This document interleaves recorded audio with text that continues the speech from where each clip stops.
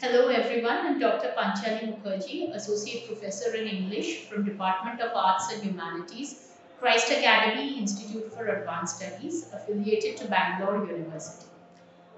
Today I'm here to discuss the concept of post-colonialism in English literature.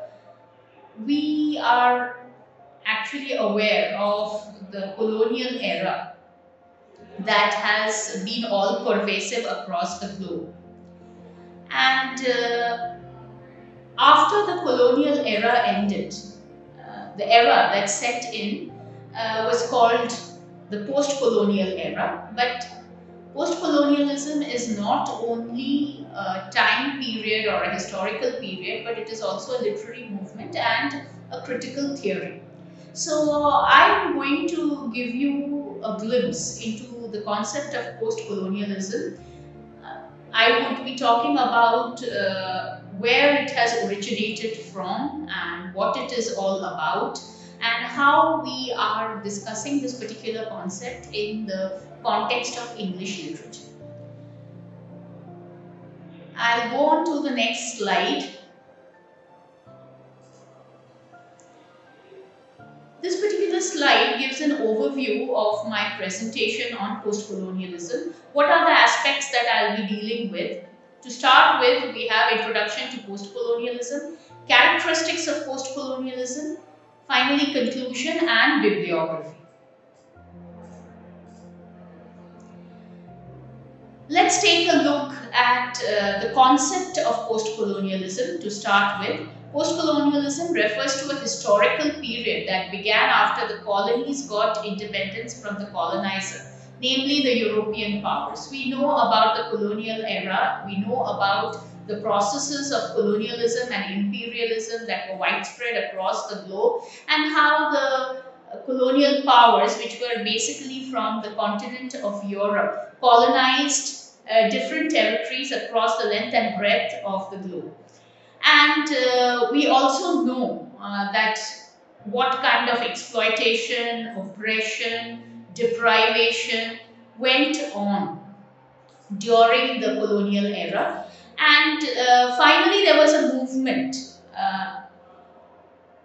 where all the colonies that had been colonized joined hands to get independence from the rule of the colonizer.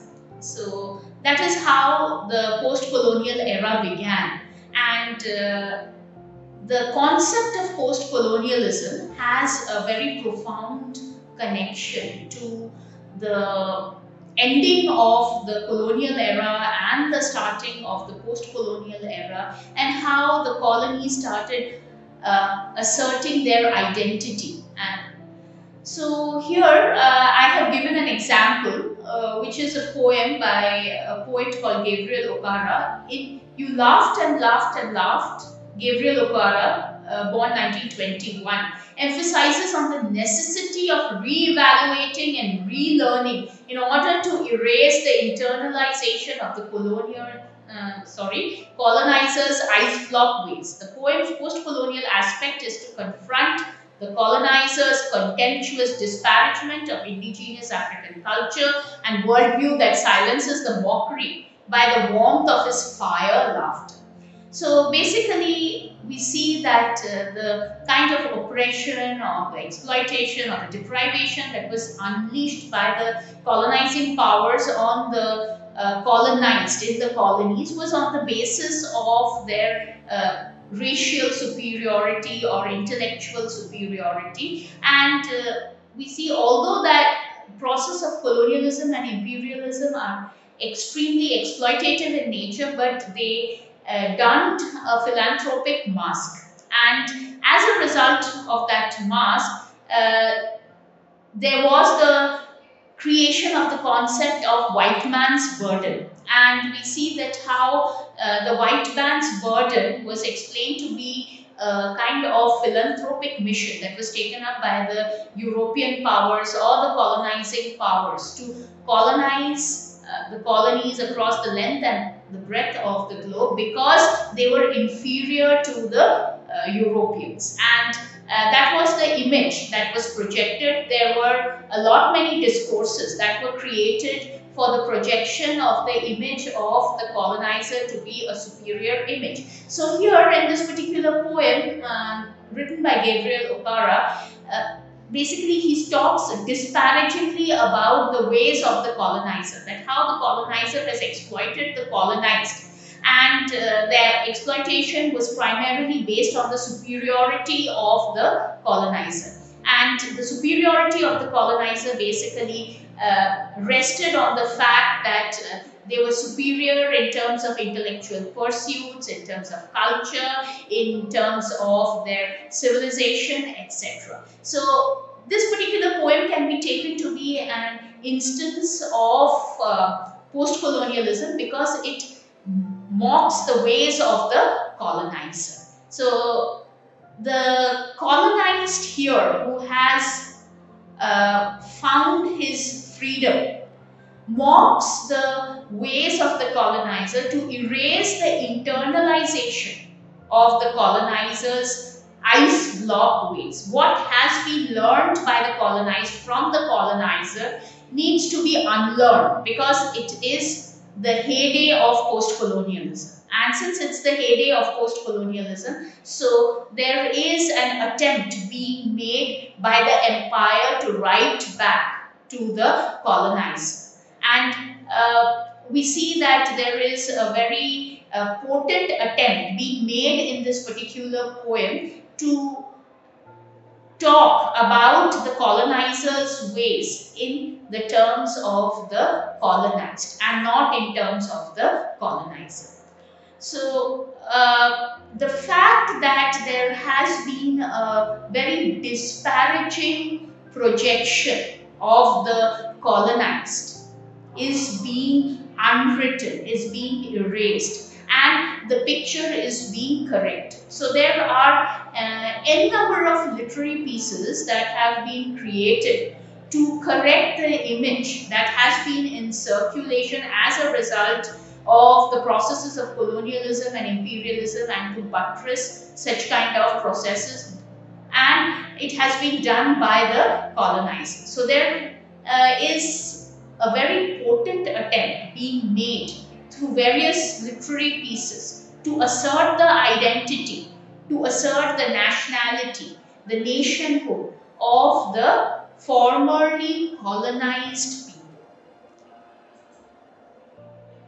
Post-colonialism signals the end of colonialism and imperialism, which are considered to be exploitative processes, and it resulted in the establishment of colonial governments in the colonies and acquiring the economic resources of the colonies. So the fact that I have already mentioned that colonialism and imperialism are both extremely oppressive, exploitative, and heinous processes that basically bring the colonized under the yoke of oppression. These processes had to be ended, had to be done away with. So that is how there was a persistent attempt by the formerly colonized people from different colonies who actually tried to make inroads into the process of colonialism and imperialism and subvert these processes effectively. The neo-colonialism, which is a subtle form of colonialism, still persists. So although colonialism and imperialism have been done away with, neo-colonialism still persists in certain parts of the globe, or we can say among the people who have been formerly colonized but have attained their independence but cannot get over the awe that they have for the colonizer or the colonizer's power. It is basically a form of psychological colonialism. So it has to end. It is the new form of colonialism that has surfaced after the colonies have got their independence. A.D. Hope's poem, Australia, reveals images of Australia against the backdrop of modern life. Australia, we all know, belongs to the Second World, was a settler colony and is a nation in its own right now. So there is a poem written by A.D. Hope that is called Australia, which basically talks about Australia having a very drab image. It draws directly from the Australian landscape. Since it is a settler country poem on landscape, it asserts the national identity of Australia. In this poem, the geography of drab green and desolate grey and rivers of water that drown among inland sand sets up a scathing attack on the land which A.D. Hope presents as geographically arid and culturally and intellectually barren. It was written by an angry young poet who laments the dearth of opportunity related to employment and vocation as a poet in the nation that is Australia. So, a nation that is a new nation would not have those many opportunities to be given to its people. So, here in this poem, basically, A.D. Hope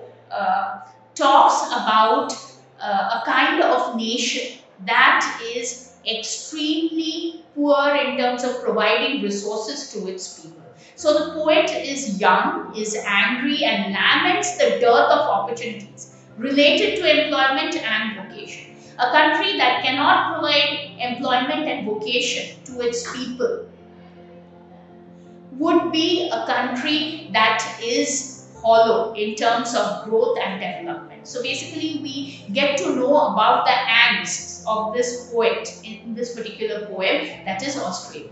The poem shows a total disregard for the indigenous culture that existed thousands of years before European invasions. So we see that A.D. Hope, being a white poet settled in Australia, does not take into consideration the indigenous aboriginal cultures that existed in Australia thousands of years before, and they do form a part of the heritage of Australia. So that is one drawback that we can come across when we discuss this poem as an example of post-colonialism. Because post-colonialism as a theory basically focuses on doing justice to the dispossessed, oppressed, exploited, deprived. And that is how this theory has never run out of steam. And we see that it is even valid today, although the heydays of colonialism and imperialism are over. So, colonialism refers to a means of claiming and exploiting foreign lands, resources and people, leading to enslavement and indentured labor as a result of migration of indigenous population to move out from the places they considered home. So, history tells us that how there has been the exodus of a sizable population of people to different parts of the globe, to different parts of the country, or to the different parts of the world, just to set up a home that is away from their original. And we see that how there has been a continuous enslavement, and that has led to an indentured labor force. And the indentured labor force has been derived out of the migrations of the indigenous people from various parts of the world. Colonialism was accompanied by imperialism, as the seizing of foreign lands was motivated by the necessity to create and control markets abroad for European goods, as well as for securing the natural resources and cheap labor. Basically, colonialism and imperialism are the processes that go hand in hand. Colonialism is basically about controlling the political machinery. Imperialism is about controlling the economic resources of a particular territory that has been colonized. So they go hand in hand, both are exploitative in nature, and one is dependent on the other. So these two processes are interdependent on each other.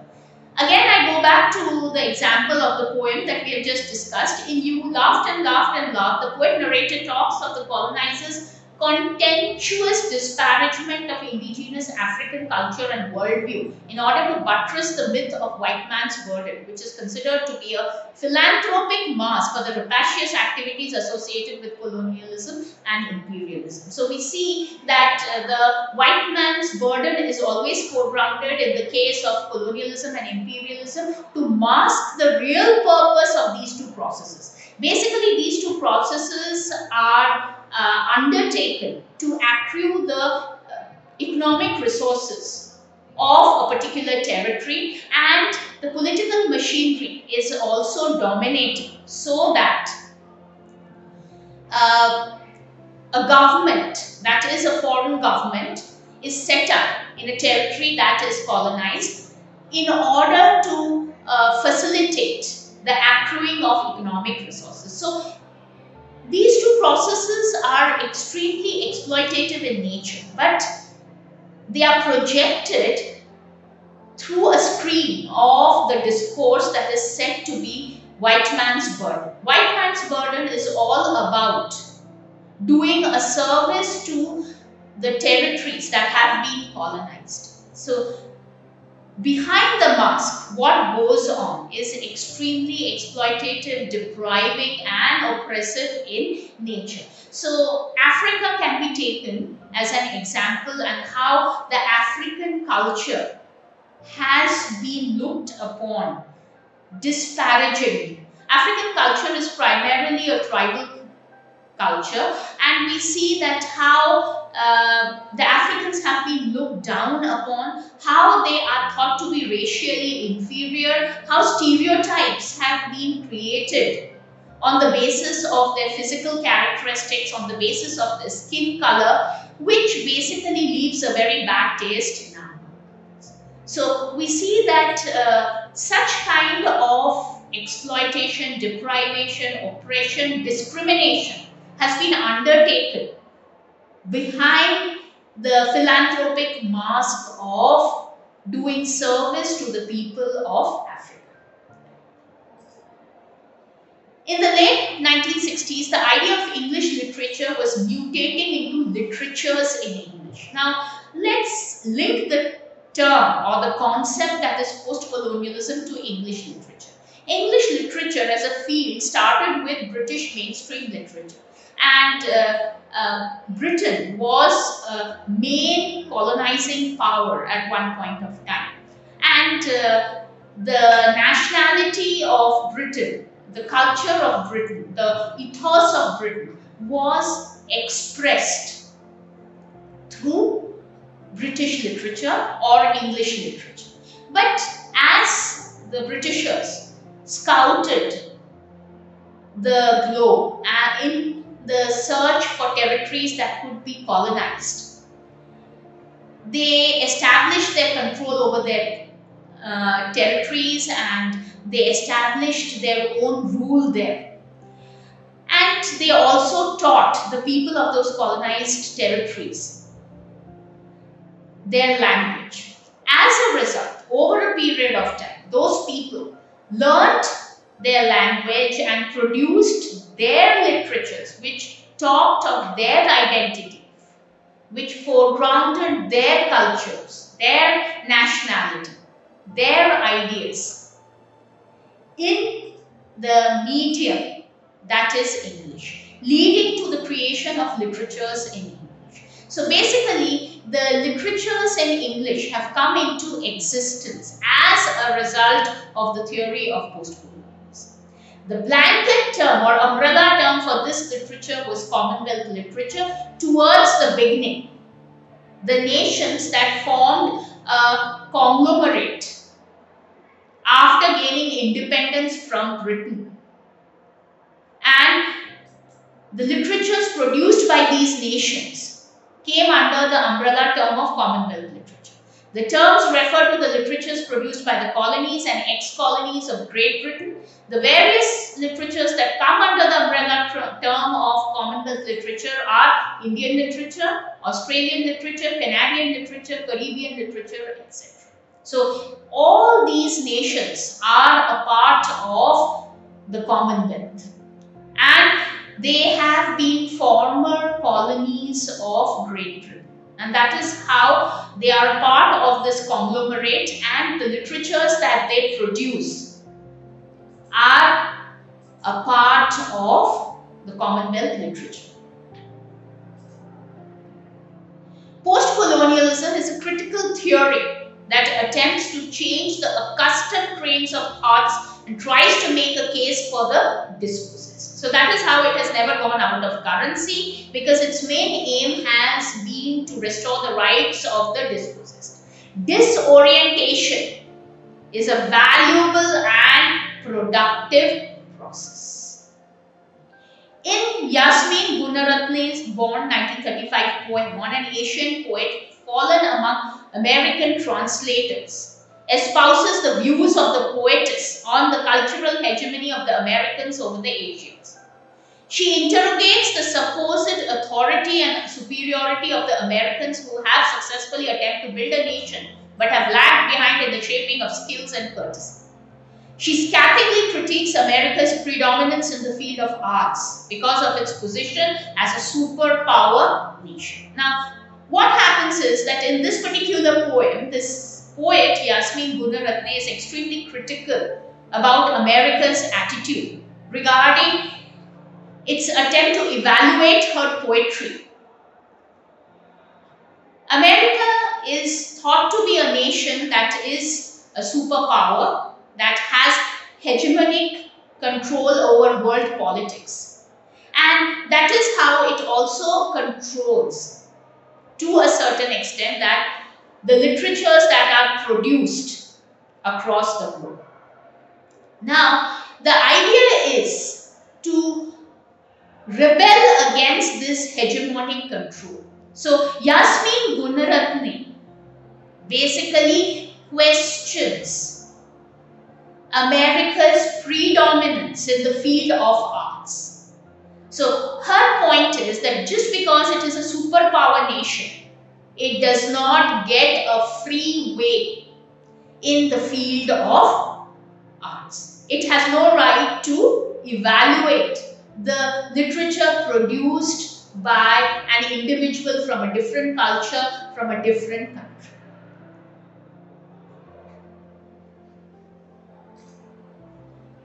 Postcolonial literary studies and the resulting postcolonial literature refers to the writing that emerged from the countries which had been subjected to European colonization, showing distinct signs being affected by the imperial process. So we see that postcolonial literary studies and the resulting postcolonial literature go hand in hand.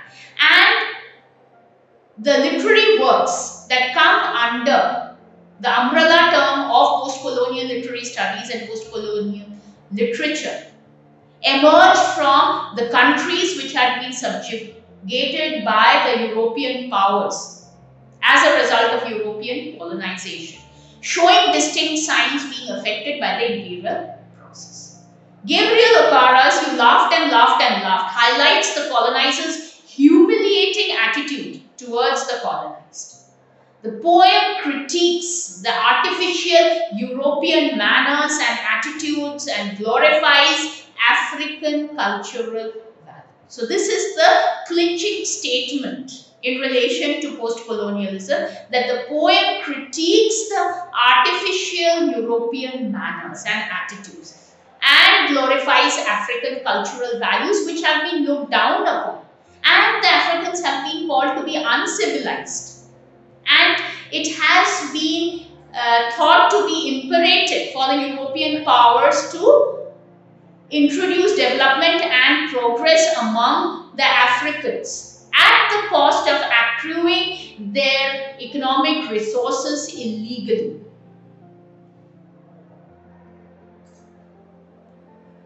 Postcolonial studies began surfacing in the 1980s and 90s as an academic discipline.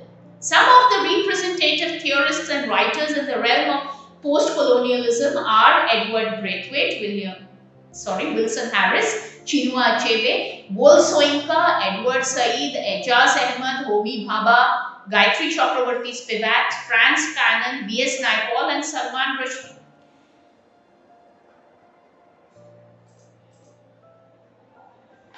Here is a beautiful image of post-colonialism, and the image is that of England.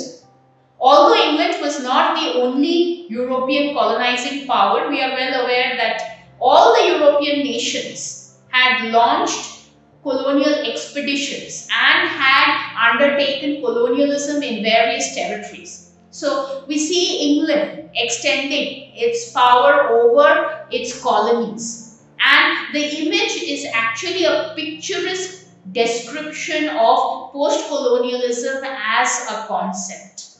That what post-colonialism has actually done to the formerly colonized nations.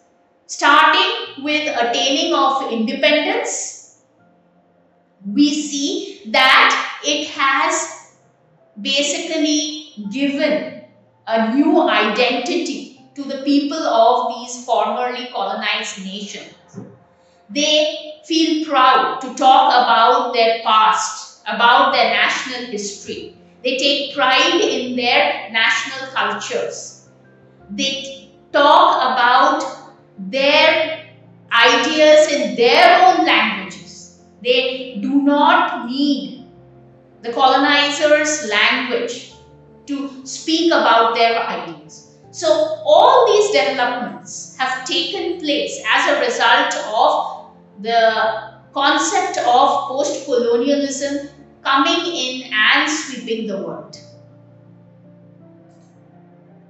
We see another very picturesque description over here regarding the war in the Sudan. Sudan being a nation in the continent of Africa, and if we look at the picture carefully, we see that the Britishers or the British army is pitted against the natives or the Africans there. And the only important feature that is noticed over here is that the British army has gunpowder, has rifles, has bayonets to fight the war. Whereas the Sudanese individuals or the natives of Sudan use primitive weapons to fight the war. As a result, the war goes in favor of the British army. So basically, the conquest of the globe by the European colonial powers is on the basis of gunpowder, is on the basis of weaponry. And we see that that has been dubbed as development or progress. We go on to the next section, that is main concerns of post-colonial theory and literature, colonial discourse. The colonial discourse is displayed in the poem. You laughed and laughed and laughed as the poem talks about the one-eyed representation of the Europeans vis-a-vis the resistance of the Africans. So the representation of the Africans, instead of being given by the Africans, were being given by the Europeans, as a result of which the Africans were painted in a very poor color. So the colonial discourse specialized in looking down upon the colonized or the natives. Notion of a nation or nationhood, which basically came into existence during the post-colonial era. A.D. Hope in Australia sees beyond the drabness and emptiness of Australia and sees a land of immense potential, an Arabian desert of the mind which can resist the learned doubts or the chatter of apes, which is the civilization. So basically we see that one should take pride in one's nation, in one's nationality, in one's national culture, literature, language. So A.D. Hope does take pride in his nation, that is Australia, although he gives a very disparaging picture about Australia. But what comes to his mind is that he wants to construct the nation along newer lines, wants to create opportunities for the people of the nation. So he is basically talking about the flaws that exist in the nation so that they can be rectified or they can be corrected and more number of people get opportunities. And it becomes a nation of the prosperous, of the proud. Questions of identity. This is a point that has always been the hallmark of post-colonialism as a theory. Gabriel Okara, you laughed and laughed and laughed, asserts the identity of the Africans to efface the oppression that the colonizer unleashed on them. So we see that asserting of the identity of the colonizer is done away with as the post-colonial era begins. And the emphasis is on the assertion of the identity of the colonized. Colonized people who were marginalized, who did not have a voice, they have been given a voice. Their plight is discussed in the context of post-colonialism so that their identities can be foregrounded. They may be from any part of the globe, but the kind of oppression that has resulted from colonialism and imperialism is similar in nature. Preoccupation with race, language, gender, identity, class and power. In Once Upon a Time and the Snowflakes Sail Gently Down, Gabriel Okara portrays the conflict of values between Africa and Europe. This poem too talks about the one-eyed representation of the Europeans vis-a-vis the resistance of Africans. Now, one-eyed representation of the Europeans will be because they want the processes of colonialism and imperialism to continue and to never end. And the resistance of Africans will be to stop these processes, because these two processes have actually drained the colonized territories of their resources, have impoverished those territories, have not left any resource intact in those territories. So such kind of poems like Once Upon a Time and The Snowflakes Sail Gently Down give us a glimpse into the kind of resistance that is put forth by the Africans so that they can save their territory from the rapacious greed of the Europeans. This conflict between the Western notions and the development of the native African heritage of identity, culture, tradition, nature and history is tackled by Gabriel Okara from different angles in his poetry. So basically Gabriel Okara looks at the African heritage from the perspective of foregrounding the identity of the Africans, giving a positive makeup to the culture of the Africans. They are not simply thought to be cannibals, or they are not simply thought to be uncivilized. The tradition of the Africans is spoken of and pride is taken in it, that how even the African cultures were extremely advanced. They may not have had gunpowder, but that does not make them an underdeveloped culture. Taking pride in one's national past. Nature and history. These are the other two aspects which are taken up in the context of post-colonialism. that how the nature of the Africans as well as the history of the Africans need to be foregrounded by them and not by foreigners who give it a pejorative sense, who give it a very poor makeover. Aporia or aperture, ambivalence,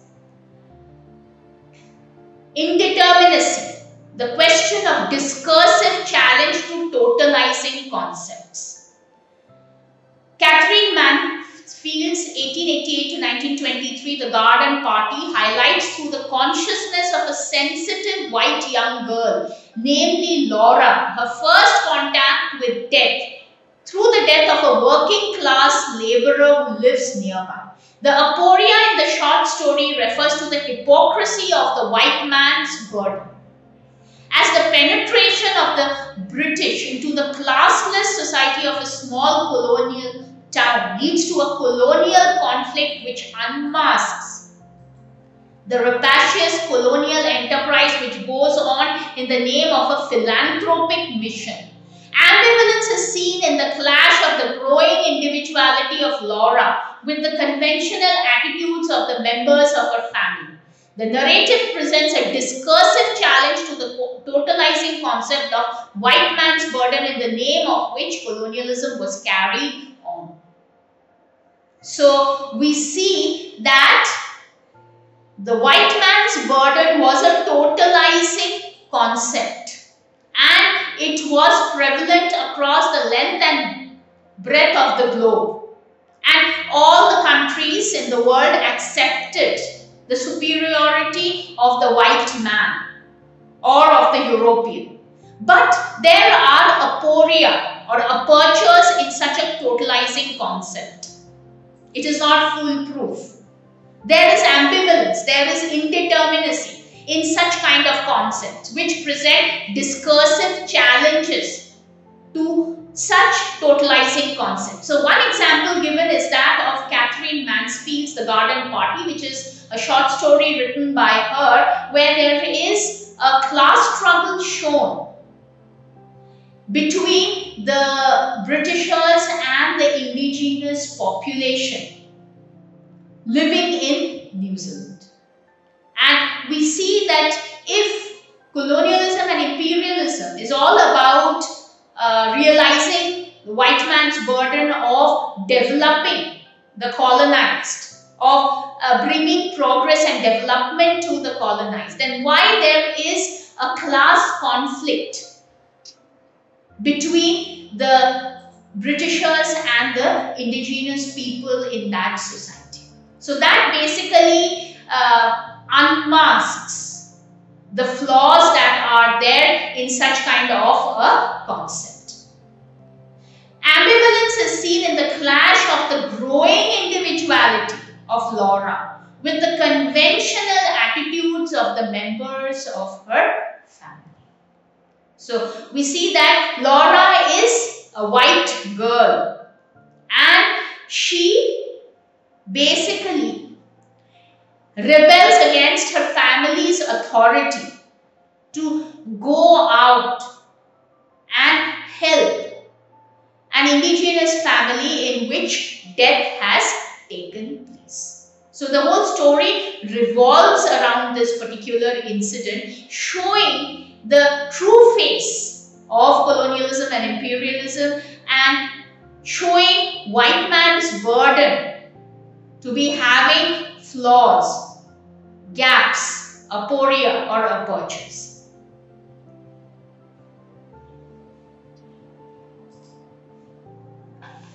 The next point that we deal with is cultural integrity of indigenous population. The indigenous culture under the foreign rule was sidelined, suppressed and openly denigrated in favor of elevating the social and cultural preferences of the colonizers. It is exhibited in Gabriel Okara's You Laughed and Laughed and Laughed, which basically shows the denigration of Africans at the hands of the Westerners. But the poem attempts to show the significance of the African culture in the face of a colonial rout and a strategy of resistance is used through the foregrounding of cultural integrity in the poem. So once the indigenous population starts coming to the forefront and tries to assert its identity through cultural integrity by showing their cultural to be superior to culture to be superior to other cultures or to be at par with other cultures.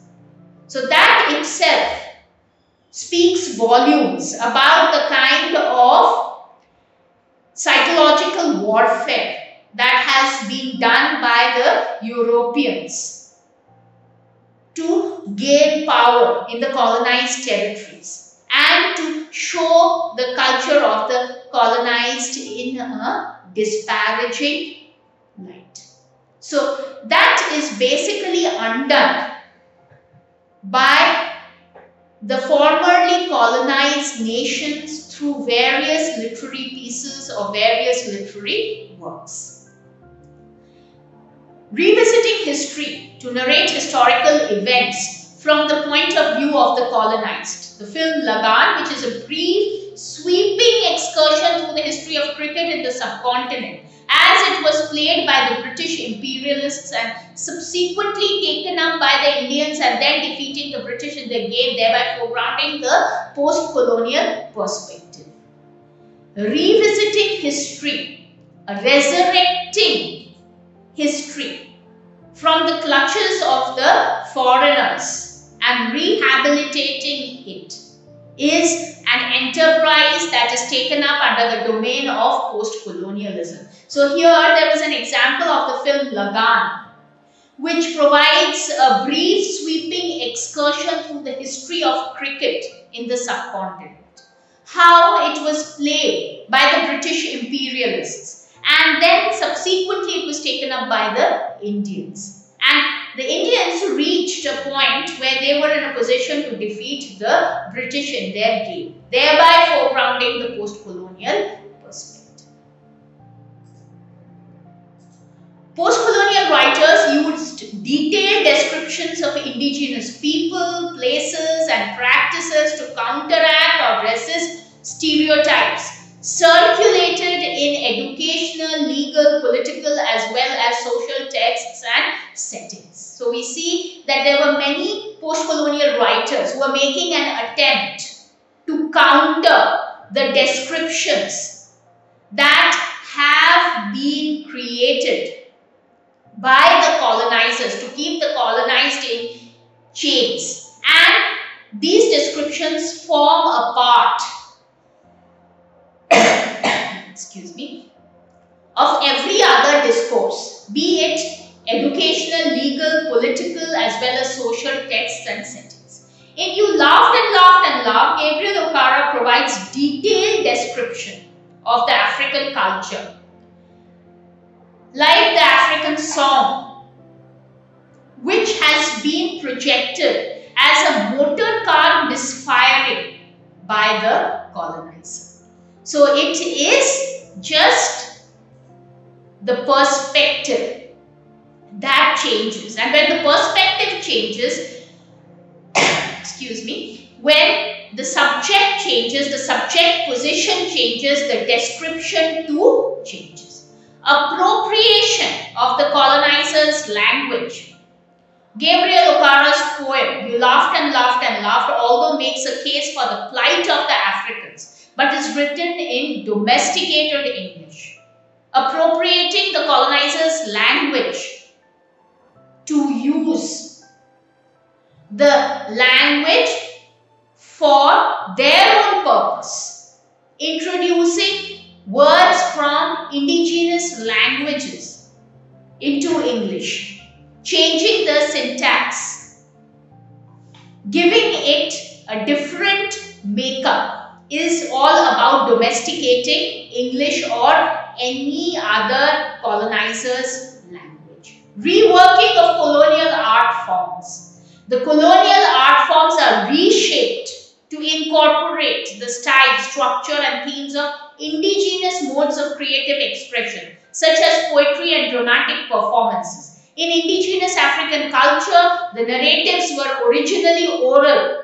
but the trend of written narratives was brought into the African culture as a result of the contact with the Western cultures. There was an attempt to rework the colonial art forms. One art form that has been reworked vigorously is the novel. How the novel was received from the West and it has been reworked. The indigenous cultures, or you can say the African culture, was primarily oral in nature, and it got its written quality from the colonizers, and that is where they started writing narratives. And when they started writing narratives, or they started writing their history, evidence was found regarding the African culture.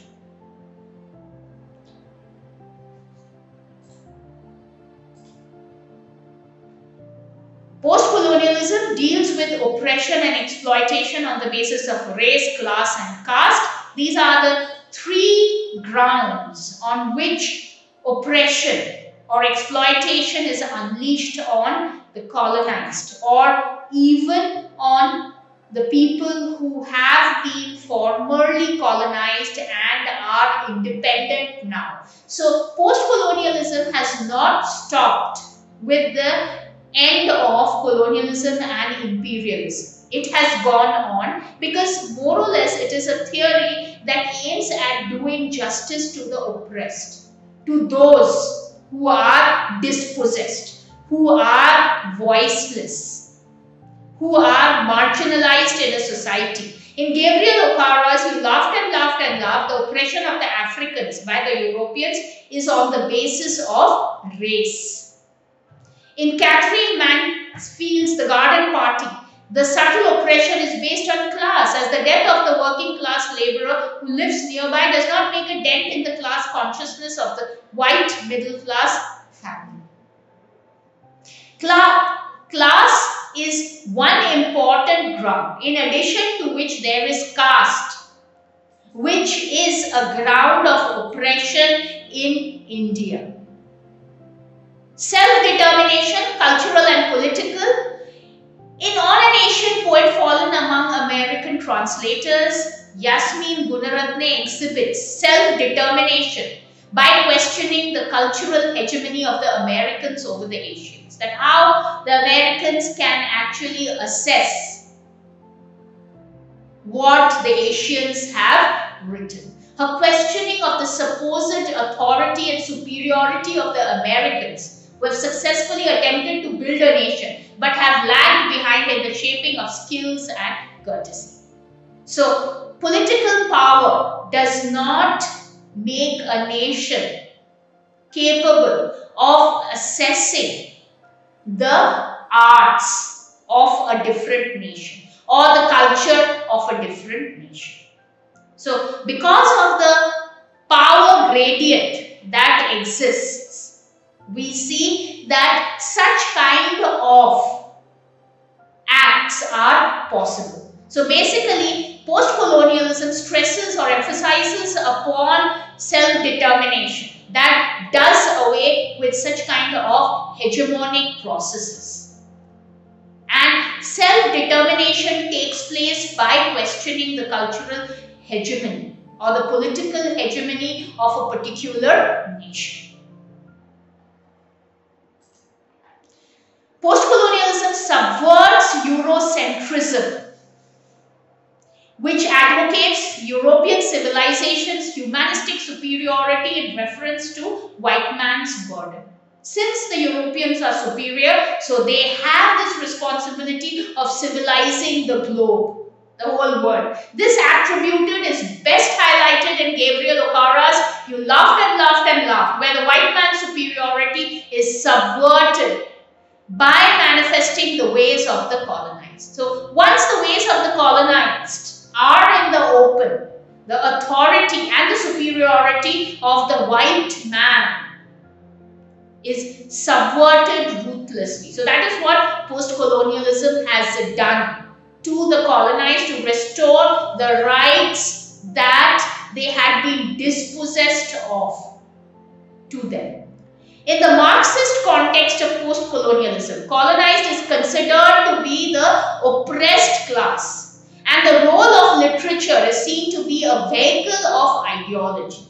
This relationship is best highlighted in Catherine Mansfield's The Garden Party, in the callousness of the white middle-class family, the Sheridans, towards the death of a working-class laborer who is a dark native and supposedly the neighbor of the rich Sheridans. It shows the power gradient that exists in the relationship. So basically, when we talk of class, we have Marxism at the back of our mind. And we know about class conflict. We know about class warfare leading to a revolution and upheaval of the social apparatus and paving the way for a new social apparatus or for a new society. So we see that the power gradient is all about a master-slave relationship, or the relationship that exists between the upper class and the lower class, or between the haves and the have-nots. And this particular aspect is foregrounded through the lesson that is The Garden Party, written by Catherine Mansfield. And we see that how the white middle-class family, the Sheridans, is completely callous about the death of a working-class laborer who is a dark native and supposedly the neighbor of the rich Sheridans. So it talks volumes about the kind of attitude that a particular class consciousness gives. And we see that Laura is the only character who rebels against this kind of a class consciousness. Edward Said's Orientalism is a concept that refers to the texts that construct the Orient through imaginative representations on the basis of seemingly factual descriptions.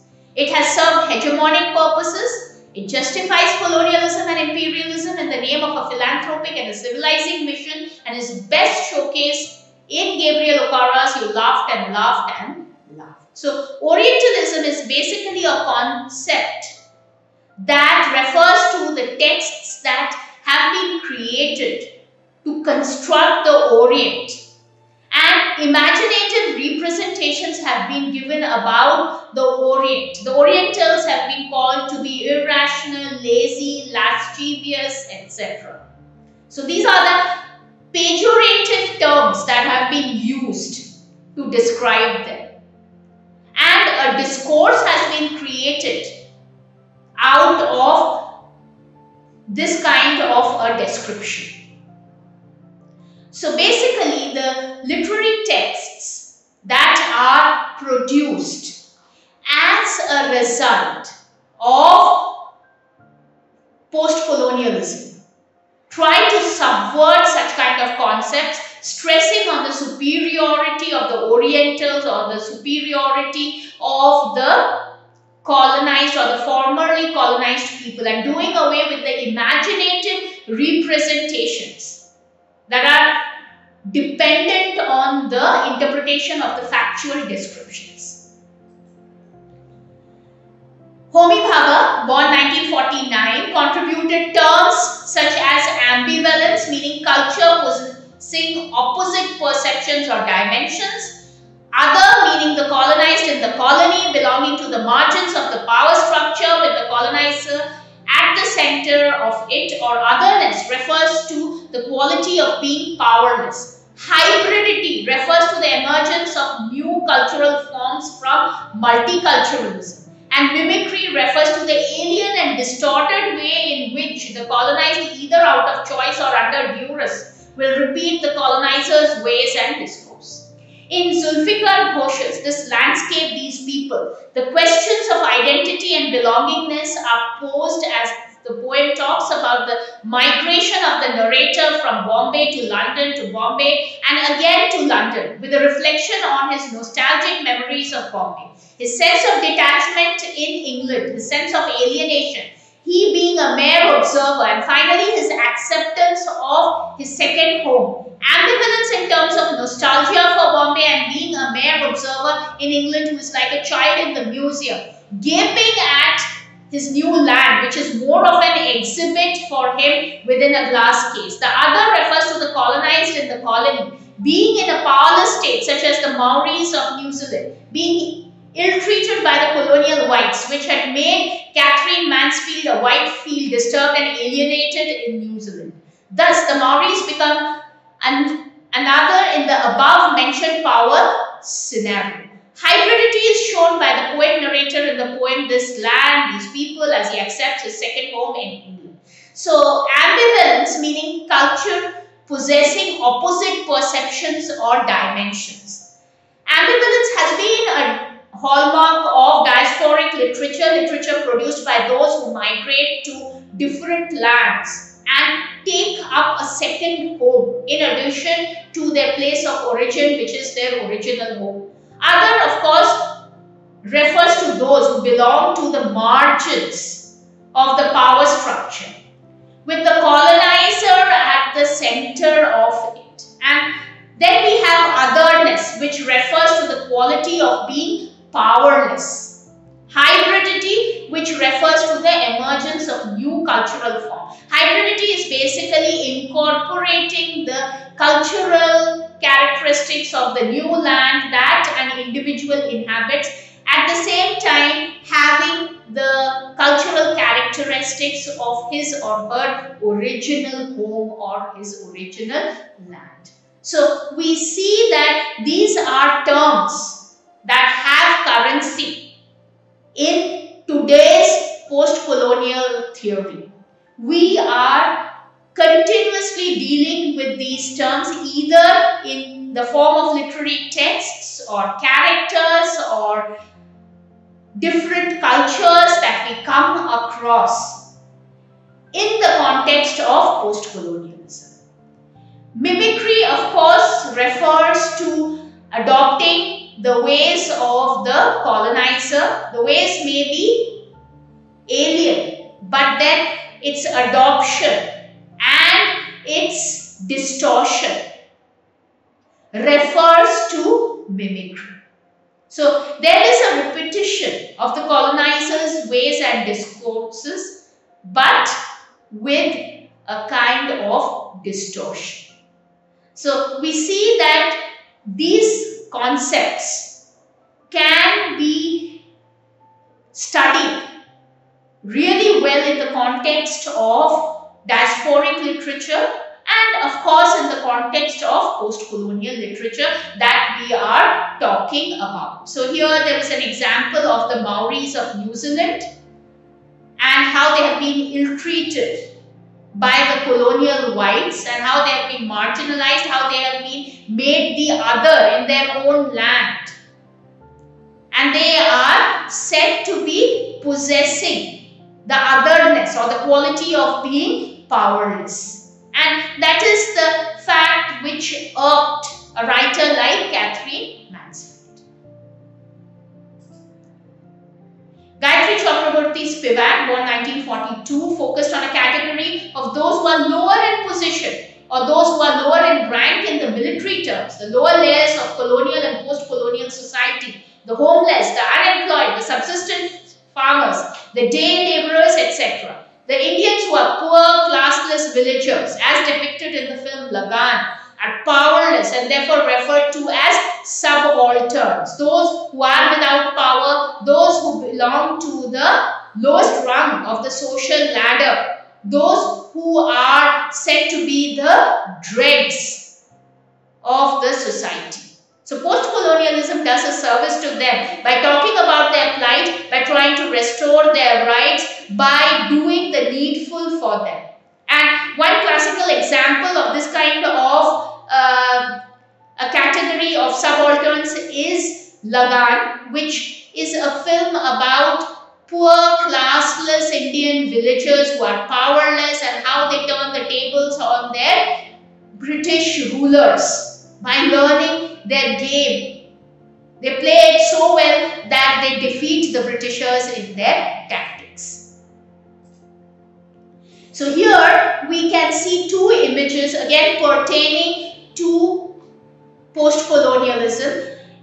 On one hand, we can see an image where an African is shown to be holding a weapon in his hand that shows that they too have learned the colonizers' ways. They too have the power to turn back and give a befitting answer to the colonizer. They are no more the other. They are no more the marginalized in the power dynamics or in the social structure. On the other hand, we have mimicry. What is mimicry all about? Adopting the ways of the colonizer or the alien, or we can say the people of an alien culture, but domesticating it, introducing a distortion in it. So that is mimicry. So these two pictures basically illustrate attributes of the concept of colonialism. Finally, I come to an end of my presentation and talk. So this is the concluding part.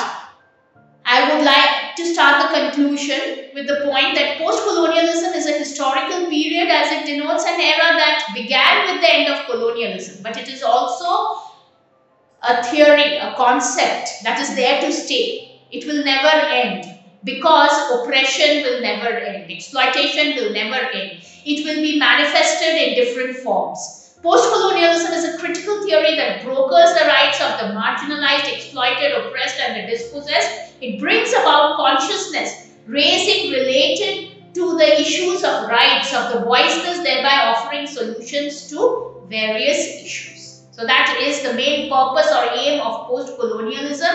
That is, it brokers the rights of the marginalized, exploited, oppressed and the dispossessed. And it also does a consciousness raising related to the issues of rights of the voiceless, thereby offering solutions to various issues. Those various issues may involve a plethora of issues that basically plague any marginalized community.